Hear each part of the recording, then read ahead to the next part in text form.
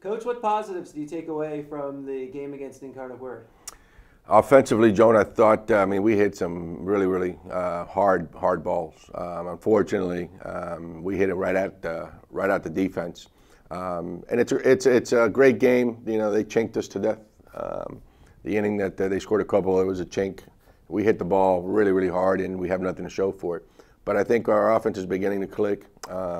Defensively, we were okay.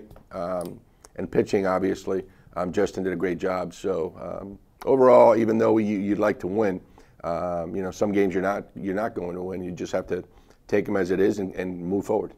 What do you tell your team about starting WAC play this weekend? Exactly that. You know, our season is going to be determined by WAC play. Whether it's a successful season or the season is a failure, will be determined by the 24 games. And right now we're 0-0. We have New Mexico State coming in Friday, Saturday, and Sunday. Good team.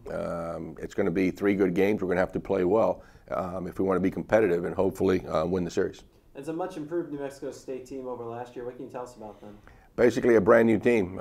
New coach came in, basically got the brand new guys. So we don't know much about them. We haven't seen them up close and personal, but we will be able to know much about them at the end of Sunday, just like they are with us. So we're looking forward to the challenge. We're looking forward to the competition, and hopefully we'll get a lot of fans out here to support us.